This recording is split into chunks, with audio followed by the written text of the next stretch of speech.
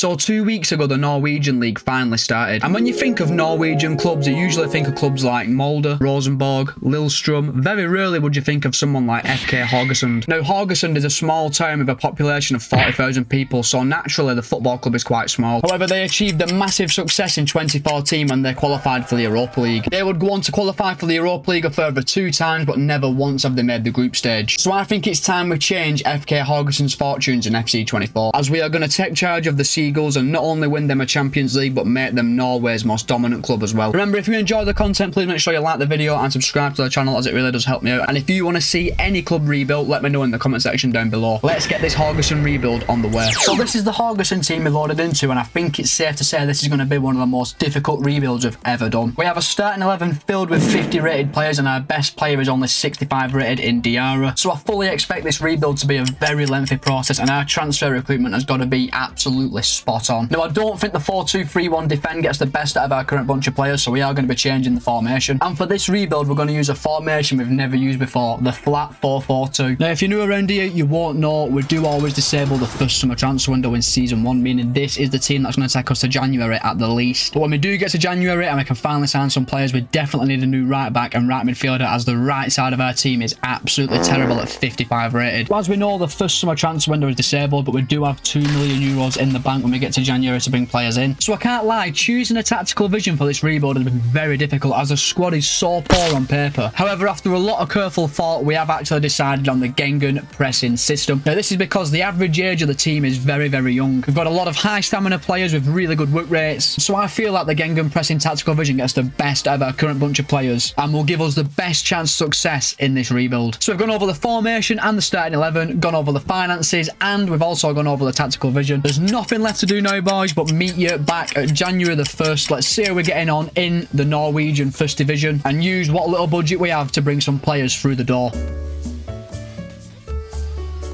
Now, I actually know the Norwegian League starts around March, April in real life, so I don't know why it's not processed in my brain that I'll actually already be in January in season 1. So that means it's time to start getting some players through the door right now. So we have made a signing, lads, and it's going to be the only income into this transfer window. That's because we've sorted out our right midfield problem. We have converted Young Min Seo from a centre attacking midfielder to a right midfielder, and he's 20-year-old and 60 rated. I feel like he can do a job for us this season, meaning we're not actually in the market for a winger in season 1. However, we have actually made a signing in this transfer window, and we have brought Olivier Brode, I think that's how you pronounce that name, to Haugesund. He's a Norwegian right back, 18 years old, 61 rated. We signed him for 530 grand. He's actually worth 800 grand. This is a really good signing. He's got really decent potential, and he instantly fixes our right back problem. And we have also listed a number of young players up for loan in this window, which we'll do off camera. So that is our transfer window officially closed. We'll be loaning out some young players. We've brought the 1 player in. We're now simulating forward straight through to the end of season 1, and hopefully we've had some good growth from our players, and hopefully maybe achieved a mid-table finish. So we're at the end of season 1, and we have had such an excellent first season in Norway. We finished 5th in the division on 46 points. We were only actually 6 points off a European place, which is absolutely outstanding. We won 12 of our games, positive goal difference. The only issue I do have is we didn't score many goals this season, averaging less than 1.2 per game. However, that's better than what I expected us to do in season 1, and we can definitely build on this now heading into season 2. In the Norwegian Cup, unfortunately, we were knocked out by Glimt in the quarterfinals 2-1, but once again, a fantastic first season as Haugesund boss. So this is how the team is looking at the end of season 1, and do you know what? We've actually had some really good growth all across the pitch. We now have a 71 rated goalkeeper in Selvik, and Diarra has grown to 68 rated, so the squad's looking really good heading into season 2, but I definitely think we need to improve on our wingers, as they are falling behind in terms of overall. So a new right midfielder and left midfielder are definitely on the cards in season 2. In terms of stats, our top goal scorer this season was Diarra, getting 12 goals and 2 assists, closely followed by Martin Samuelsson getting 7 and 6. And after that, lads, if I'm honest, not many goals at all from the rest of the squad, and that is something we are definitely going to have to improve on in season 2. And we have promoted 2 youth players from our youth academy who look really good. The first one being a goalkeeper, Hansen, 57 rated, anywhere between 70 and 84 potential. I think this is a really good pickup. And we also promoted David Brito to the senior team. He can play all across the centre of midfield. He's 60 rated, 18-year-old, and this is another guy to look out for in the future. So that's season 1 boxed off. An amazing first season in Norway. Let's now get into season 2, improve the squad, and try to improve on a 5th place finish if that's even possible. So we've arrived in season 2, and we have got a transfer budget of 4 million euros to improve our team. And as we know, wingers are a priority in this window, and we have wasted absolutely no time getting to work in the transfer market, as we have brought in Streda Apapu from FC Nantes. That's another name I'm probably butchering. We needed a left midfielder. We have got one in Apapu. He's 19-year-old, 65 rated, got very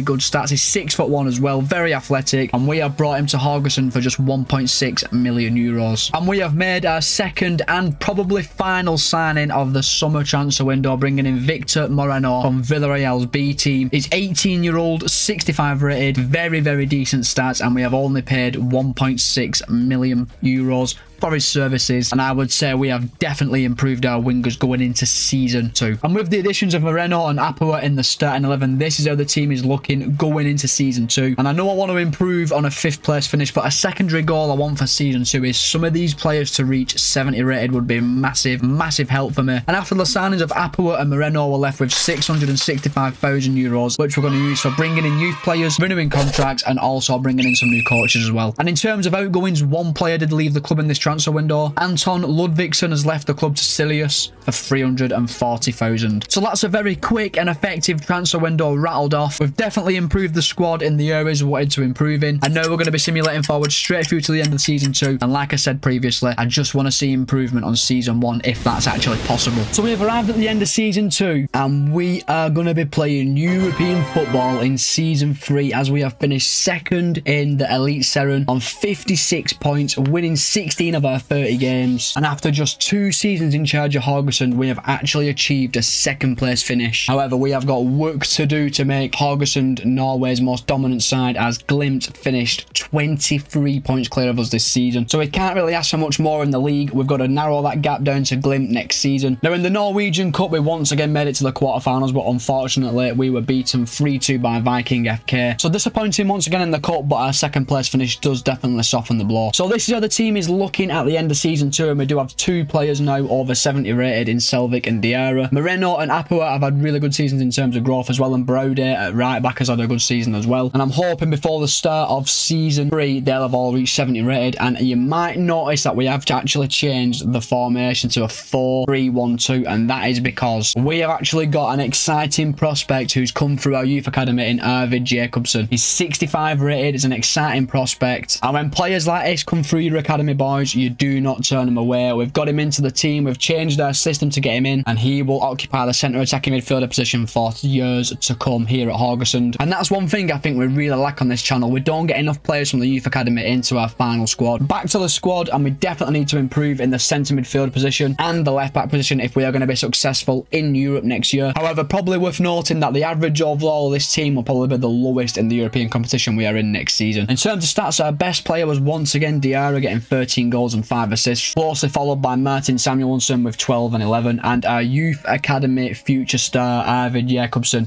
got 8 goals and 2 assists, so a very good first season for him. As you can see, once again, not many goals from the rest of the squad, so that's something we do need to improve on in season 3. But season 2 was a roaring success. Let's just hope we can keep progressing in season 3. We've arrived in season 3, and we only actually have 5 million euros to improve our squad. And with a lot of key first team players out of contracts at the end of the season, we might only be able to make 1 addition to our team in this window. So we've reached the end of what's been a very difficult and disappointing transfer window, as we have actually missed out on all of our top targets, as we just did not have the finances to bring them to the football club. So we've just made the 2 incomings in this window, and the first one is James Balagze of Liverpool, who joins us on a 2-year loan with an optional future fee of 2 million euros. He's 67 rated, got pretty decent stats, 6'2", 21-year-old, and I'm hoping he can grow to 70 rated this season at least, then maybe we'll make the deal permanent. And our major signing of this window was Max Finkergraffer, I think that's how you pronounce his name, and he has joined us from FC Köln. He's 70 rated, 20-year-old, really good stats for a defender, and he's a massive upgrade in our left back position, so I'm really happy with that signing. But let's check the outgoings, and then I'll show you what team I'm rocking with. Bruno Lieta, I think that's how you pronounce that name, has left the club to, wow, I'm not even going to attempt to butcher that name. And he left us for 850 grand. And we also sent a youth player out on loan to Barnsley for 2 seasons. So with the transfer window finished, this is how the team is looking going into season 3. It definitely looks slightly stronger, as quite a few of our players have now reached 70 rated in Bertelsen, Moreno and Vinkergraffer. I do expect players like Fredriksson and Brade to reach 70 as well this season. So I'm hoping this squad of players can push Glimt for a league title. And also, I know it's a massive ask, but I would love to get to the group stages of the Europa League. But I don't actually get how it works though, lads, because obviously the groups and that have already been drawn. We did qualify for Europe, but maybe we qualify for next year's European competition. I'm not actually too sure. So yeah, we're just going to simulate forward through to the end of the season and see what happens with our Europa League qualification, because I've got a feeling we've qualified for next season's Europa League, as our league is a different timescale to the rest of Europe. So we have arrived at the end of season 3 and we have had another very successful season on the pitch, finishing in 2nd position on 59 points, missing out on the league title by just 7 points. And because we've finished 2nd, I think that enters us into the UEFA Conference League, because we finished 3rd last season and we qualified for the Conference League. And as you can see, we've actually qualified from our group, finishing in 2nd place, and we will take on Atletico Bilbao in the preliminary round. Athletic Bilbao, not Atletico, it's Athletic. When we arrive at the start of season 4, we'll check our performance in the Conference League. But I'm actually really proud of this team, you know, getting through the UEFA Conference League group, not easy at all. And before we move on to check how the starting 11 is looking, there's a small matter of the Norwegian Cup, and this time we actually made the semi-finals where Molde FK knocked us out 2-1, getting ever so close to that final though, boys. So this is how the team is looking at the end of season 3, and we only have one player in the team in Samuelsson who's under 70 rated, meaning the main priority for the next transfer window is to bring a striker through the door. We've also got 3 players now at 75 rated in Brode, Moreno and Vinkergraffer. So the squad's looking really strong, and I'm hoping, you know, with the right additions, maybe we can add a league title to the trophy cabinet next season. And we've actually promoted another exciting prospect from our academy to our first team, and that's Renato Borges. He's 65 rated and 17-year-old, and we are currently in the process of changing this guy from a centre attacking midfielder to a left midfielder. So looking at the team, our best player this season was actually Victor Moreno, getting 21 goals and 4 assists, closely followed by Sora Diarra, who got 16 and 6, and then Martin Samuel did chip in with 13 and 10 after that. So things are definitely looking on the up at Haugesund. We're finishing really well in the league. We're getting closer to a Norwegian Cup final. We've got through our Conference League group. I'm hoping going into season 4 we can finally start claiming some silverware. So we've arrived in season 4 and we've got 8 million euros in the bank. So we're kicking off our transfer window with 3 outgoings. Goalkeeper Egil Selvik has left the club for Coventry City for 3.15 million. Niakuri has joined Plymouth Argyle for 890,000, and we've also sold Julius Eskesson to Dusseldorf for 1.25 million. And you're probably wondering why we've sold our first choice goalkeeper. If you remember last season, we sent Hansen on loan to Barnsley, and he has come back 20-year-old, 71 rated, showing great potential. So I'm going to give him a chance to make the #1 spot his own this season. But after those sales, we're left with 12 million euros in the bank. So as we know, in this transfer window, we're massively in the hunt for a striker, and we have identified Alexander Lind of Wolverhampton Wanderers. He's 23-year-old, 75 rated, a fellow Scandinavian, amazing stats, but he is going to cost us a lot of money, anywhere between 7.5 and 8.3 million. But I'm going to try and get my bargaining head on and get this deal done. And we have brought Lind to the football club for 9.1 million euros, and this has skinted us. And we're now left with just 887 grand, but it's definitely money well spent, boys, because look at how much stronger our team looks with a 75 rated striker up front. Do you know what? Looking at how good our team looks on paper right now, I'll be gutted if we don't win the Elite Series this season. So before we progress through to the end of season 4, there's a small matter of checking how we got on in the Conference League. And honestly, I'm really happy with our performance. We made it all the way to the round of 16, where we were knocked out by Newcastle United 4-1 over 2 legs. Just proved to be a task too far for us. Let's now simulate forward straight through to the end of season 4. Let's try and get some silverware in the cabinet. Oh my god, I wasn't expecting that. We won the Elite Series and we've gone unbeaten. 25 wins from 30 games on 80 points. Wow, 12 points clear of Glimt. That is absolutely insane. Wow.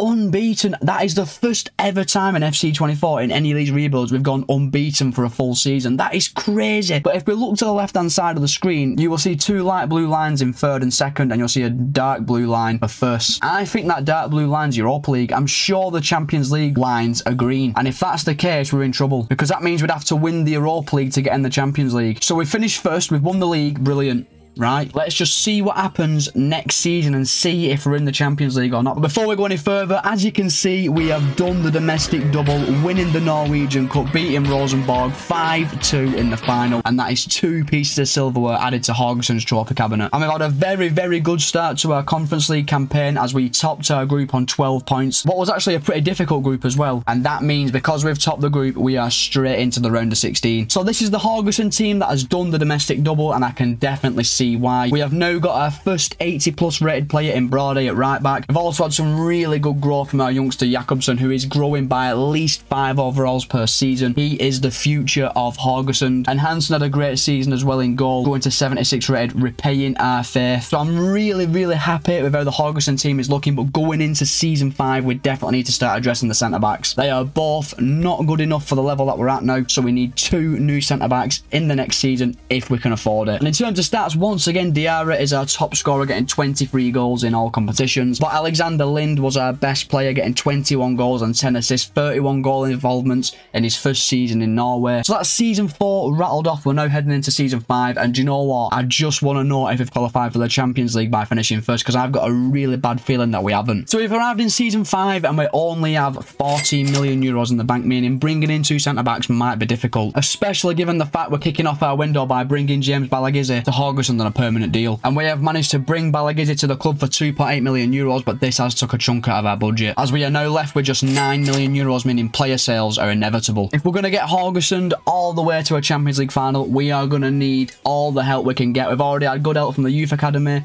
loan systems, and I want to keep progressing at the rate that we are, so I think that bringing in a really good free agent centre-back will really help us out. And the free agent we have brought to Haugesund is Dimitrij Jankovic, a Serbian centre-back, 74 rated, really good stats, 6'2", and he is instantly our best centre-back on paper. And before we get into any more incomings, there has been some outgoings, and the big one is we have sold Stredia Apapua to Stade Brestois 29 for 5.8 million euros, as we are going to trust a youth player in his place. We've also sent out a very exciting 16-year-old left midfielder from our academy in Renato Pinto. He has joined San Lorenzo on loan till the end of the season, and he is already 69 rated and one to look out for. And we have also sold club captain Ulrik Fredriksson to FC Mjøtland. I think that's how you pronounce it, I'm not too sure, and he's gone for 1.15 million, meaning we've now got 13 million euros in the bank to bring in another centre-back. And we are going to be trusting 18-year-old left midfielder Borges. He's 71 rated, he grew by 7 overalls last season, he's got anywhere between 84 and 90 potential, so I'm going to take the risk this season and start him at left midfield over Apapua, who'd hit his max potential. And we have made our 3rd and probably final signing of this summer transfer window, bringing Tobias Slotsager to Haugesund from Aston Villa for 10.5 million euros. He's a 21-year-old Danish, 74 rated centre-back, 6'2", very nice stats, and he's also showing great potential, which is music to my ears. And after the signing of Slotsager, we are left with 1 million euros in the bank, meaning our transfer window is finished. Meaning this will be the Haugesund team to take us into season 5, and it's undeniable that this team is looking very, very strong on paper. And now we face a long, nervy, anxious wait to see if we've actually qualified for the Champions League for winning the Elite 7. So before we simulate forward straight through to the end of season 5, we have actually reached the Europa Conference League final, where we're going to take on Atletico Madrid. Our backs are against the wall here. This is going to be a massive uphill task to win this final. But do you know what? Let's make a change. Let's simulate it together and find out if we win it all. Here we go, tactical view, quick sim. Let's see what happens, boys. And we are beaten 3-1 in the final. But James Balagze did get on the score sheet for us. An amazing run in the Conference League, reaching the final, and I really cannot complain at that at all. We're now simulating forward straight through to the end of season 5, and I cannot lie, the only thing that's actually on my mind is, are we actually in the Champions League or Europa League? Because I've got no idea. Yes, get in there, lads. I'm bringing you back slightly early. We are in the Champions League preliminary qualifiers. So winning the Elite 7 does get you in the Champions League, but it's not a guaranteed group stage place. You've actually got to win preliminary rounds to get into the group stage. We've got Lech Poznan. That should be a very intense encounter. And I'm just made up that we don't have to win the Europa League to get into the Champions League. Thank God for that. So we're at the end of season 5, boys, and we've once again won the Elite 7 on 74 points, 14 points clear of Glimt in second place. However, this year we actually lost 2 games out of the 30. So in our last 2 Eliteserien seasons, we've lost twice in 60 games. That is outstanding, and we are definitely the dominant side in Norwegian football. And that is backed up as we have done back-to-back domestic doubles, winning the Norwegian Cup 4-0 against Viking in the final. And that's a further 2 trophies added to the trophy cabinet. And in the Champions League, we did manage to reach the group stage, but unfortunately, we could not get through the group. We had a very difficult group of Leipzig, Barcelona, and Dynamo Kiev. And we actually won 2 of our 6 games and only lost once, which is really, really impressive. But unfortunately, just fell short at the final hurdle. But this does mean we drop into the Europa League, and we'll be taking on Rapid Vienna in the preliminary round. So this is how the team's looking at the end of season 5, and we have got so many players over 80 rated now. Definitely got a team that's capable of getting to the Champions League group stage every single season, and I can really see this team dominating Norway from now till the end of the rebuild. And at first glance, you might see Borges at the left midfield position being our weakest link, but he's actually only 19 years old and is an exciting prospect, so we're not going to be replacing him in season 6. I do think though it's time to replace Diarra up front. He's 79 rated, he's nearly 30, he's not really growing much every single season, and I'm thinking we're going to use the most of our budget to replace Diarra with a younger,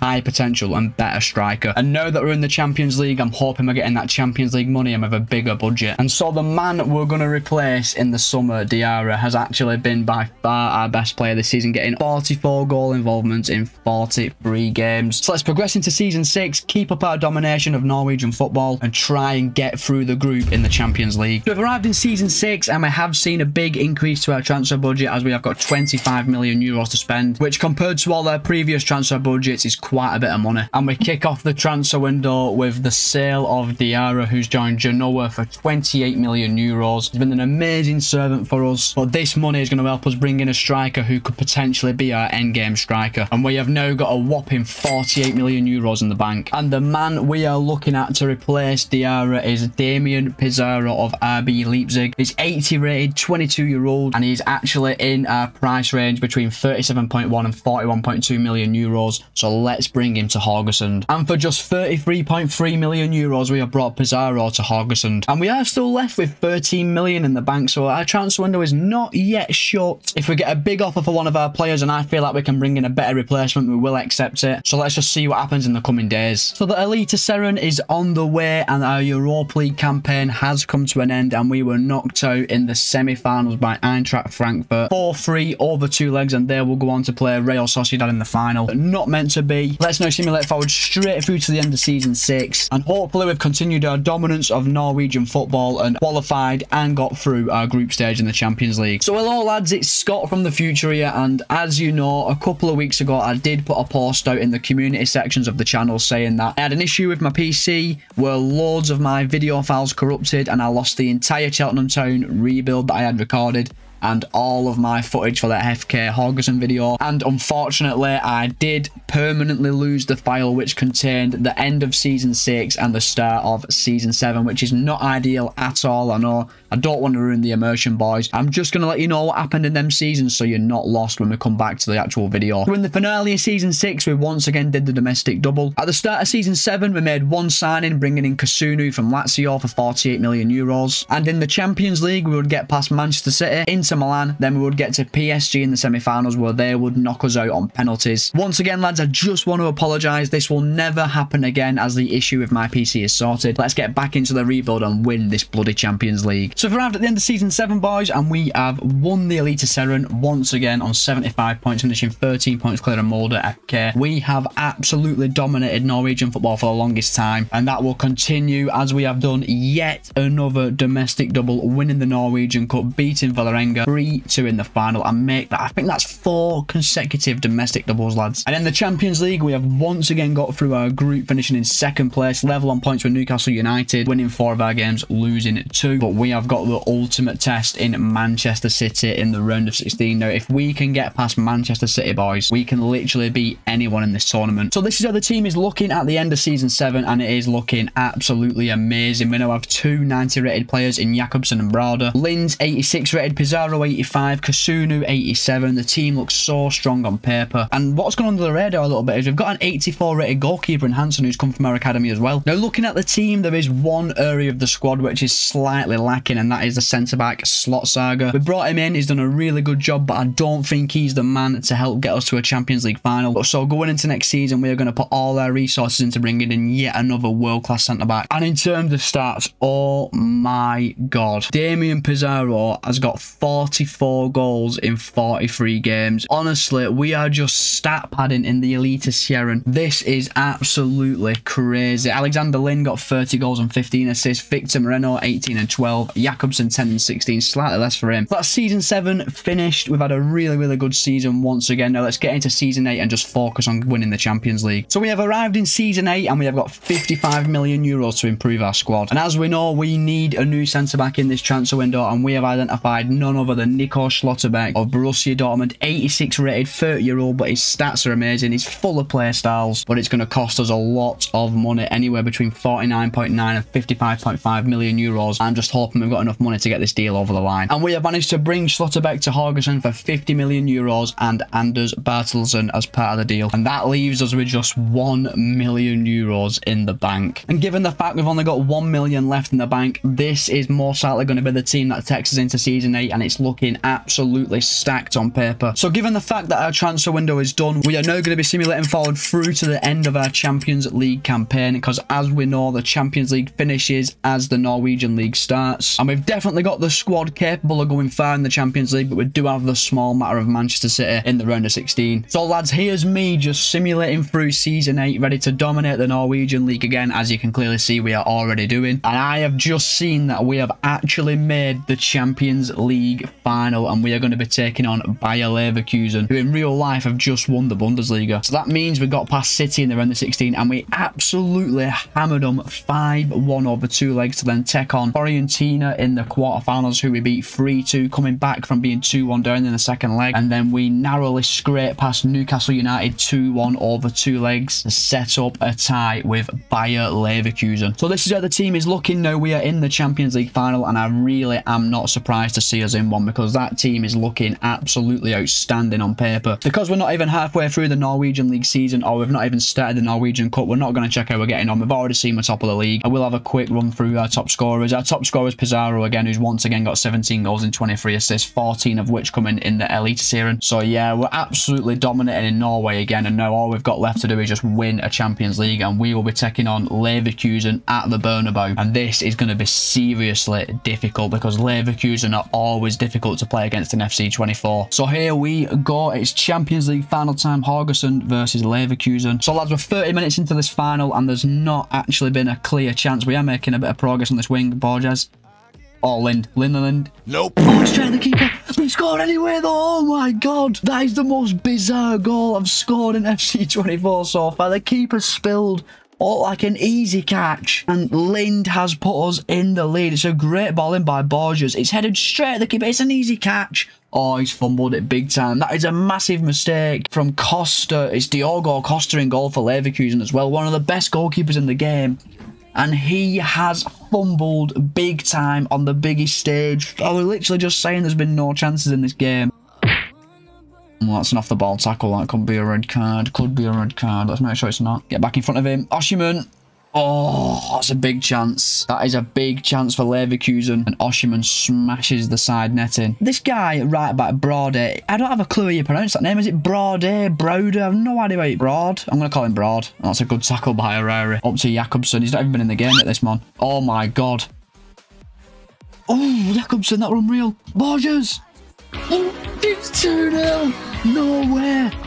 Our youth academy graduate Borges makes it 2-0, and it's another fumble by Diogo Costa. He is literally handing the Champions League trophy to Haugesund.